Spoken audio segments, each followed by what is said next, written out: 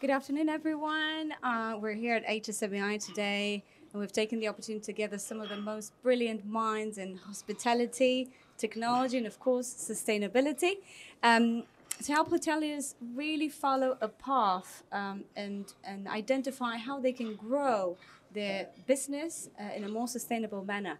So we're here joined today by Patrick Apostolo, representing the Hotelier Voice.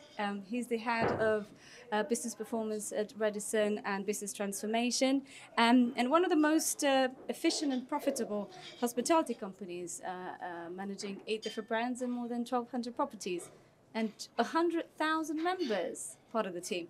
Welcome, Patrick. How are you? Thank you. Very good. Nice to be here with all of you. Excellent. And we're also joined by Glenn Mandziuk, who's the CEO of Sustainable Hospitality Alliance, a non-profit organization which represents the collective power of the industry to deliver and address the key global challenges affecting our planet and our people. So the Alliance helps the industry develop practical resources and programs, right? And to enable the wider industry to operate, again, more sustainably and grow their sustainability. Thank you, Glenn, for joining us. How are you today? Outstanding. Welcome. Thank you very much. And finally, since connecting data has never been more important to achieve a sustainable business model, both financially as well as from an environmental and people perspective, we're also joined by Nguyen, the CEO of d2o, to shed some light on how we can achieve this, when all of our resources are fully connected and seamlessly aligned to support the daily needs of the hotel activity. And of course, the waste a lot more, avoid to waste any resources at all, right? Right. Thank you for joining us, Young. How are you today? Thank you, I'm great, and thank you for having me. So looking forward to your question. Absolutely. All right. So let's start a little bit by setting the scene for, our hoteliers and what we're faced with today, right? I mean, on the one hand, we have incredible surges in costs. When we talk about distribution, we talk about energy, but of course, operational costs, which hotels struggle with more and more. And it really impacts their ability to convert more of their revenue into profit. And on the other side, in spite of a lot of the certifications and ratings that they're working, they're striving to get to be compliant with, I think it's they're only driving minimal effort and being able to drive that urgency on and the progress on sustainability. So, Patrick, you're presenting hoteliers.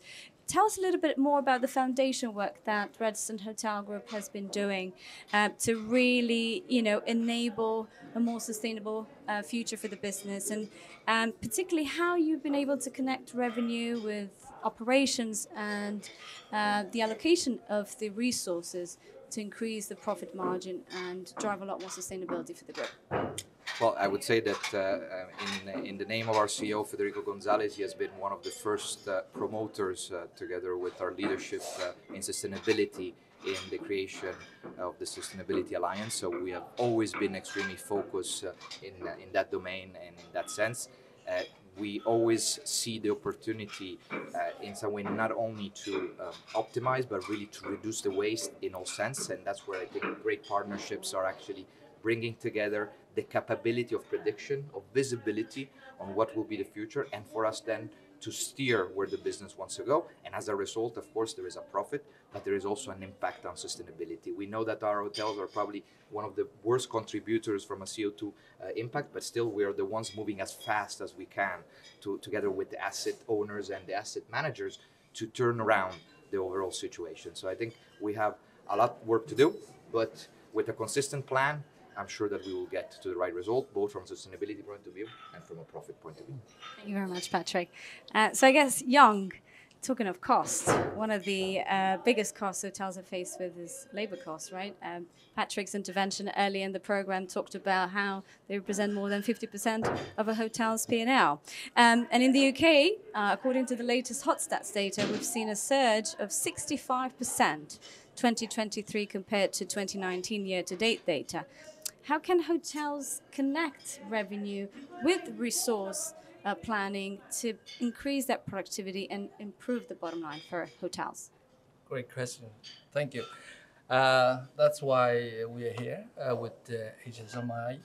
Great venue, and we have seen a lot. Well, it's time to connect the productivity with the revenue, because productivity depends on two things. One, the revenue, and the resources you put in. And so it's natural to put it in, but we have to look at beyond labor productivity. We have to look at the resources, energy consumption, water consumption, chemical waste, towel and linen. These things need to align with the forecast, with the daily forecast, with the daily activity, and that's driven by the revenue manager.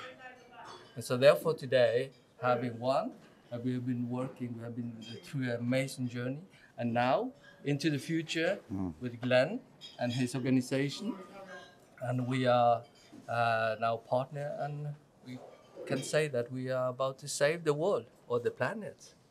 That's a massive plan, a really, really important plan for the industry. So Glenn, I mean, we've seen how important connecting revenue with productivity is to help hotels drive the bottom line, but also the correlation to the other resources and that we need to control, such as energy and water and chemicals, towel, linen, waste that we actually generate.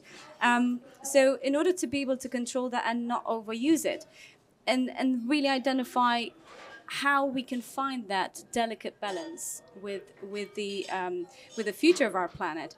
Tell us a little bit about the work you are doing, and why is it so critical to act upon this now? Yeah. And why and how are you going to achieve that through the partnership with d2o? Wow. You know, we're at a critical juncture in the hospitality industry. We're truly at a crossroads. We have to expand what we believe success looks like, because, you know, we have a powerful opportunity to be a steward of the planet. We could be seen as a sector that is a steward of the planet. And there's no other sector really that could say that, because we are in every community around the world. And that will enable us to attract the labor force of the future, to attract new investment through shareholder investment, through regulators. That'll be a lot easier on the industry because they'll see we're taking a bold leadership approach, but that we're reinvesting in the communities for which we have the privilege to operate within.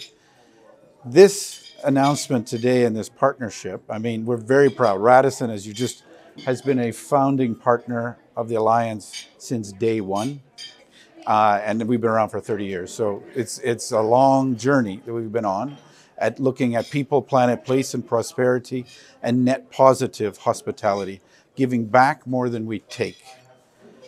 This partnership, though, today with d2o is a really game-changing conversation. We have been talking amongst ourselves for too long in terms of sustainability, with other sustainability officers, for example, or and that then, if we don't include the revenue management conversation, if we don't really start to talk about, because we are an industry that is designed to make money, we're not philanthropic, but at the same time, we can be the stewards. We could change the way we're perceived out there. And so we have to make that connection much stronger. And the partnership with d2o will help us do that, because the technology that they've developed and have really perfected over a long period of time will provide that great foundation of conversation. And d2o has actually stepped up big time here. They're not just trying to be formalized as a member of the Alliance, but is making a significant investment into the Alliance on its work on training and sustainability through business simulators and other things that we're going to be doing well into the future. So it's a real exciting opportunity. It's an exciting time. We're very proud of this gentleman, and the entire team at d2o have been very passionate. I will say, I come into meetings and it's supposed to be 30 minutes long, and it takes up to be 2.5 hours. I don't have that happen too often. So there's a real cerebral conversation that happens here, because we are trying to change the world here for the better. And tourism can be a force for good when managed appropriately. That's an important element to the statement, because people say, well, tourism could be a force for good, and they leave it at that, and it fails because it's not being managed appropriately. And tools are necessary to educate and help guide that journey on managing appropriately. And what you've just seen today and Radisson's leadership and utilizing the tool and the d2o by really coming up with a vision to create something meaningful is going to be something that we're pretty excited about. So we'll be integrating this conversation much deeper. And visualize the progress. Exactly, and visualize the progress. Yeah. And because we have to feel good before we take the big step in change. Yes. So we have to feel good and make us feel good. And I love the fact that you don't use jargon in the conversation within the platform, because it can become too academic, and then you'll lose people. And so this makes it a very approachable. So we're very excited about what the potential is here.